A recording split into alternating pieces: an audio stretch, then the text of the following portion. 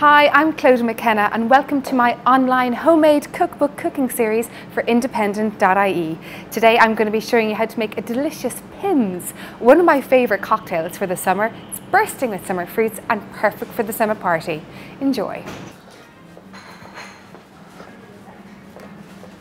If you're having a party this summer, the best drink to serve up is Pimms. It's so light and refreshing and you can make it in Bountiful. So what you need to make it is some lovely lemonade, Pimms, some orange, cucumber, strawberries, lemon and fresh mint. And of course some ice. So I'm going to show you how to make 2 glasses, but of course you can make a nice big jug of it as well. Put a couple of cubes of ice into each glass. Next I'm going to add in my Pimms.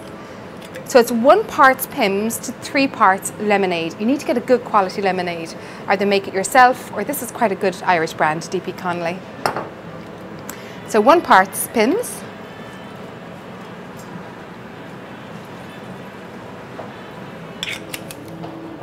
And then 3 parts lemonade.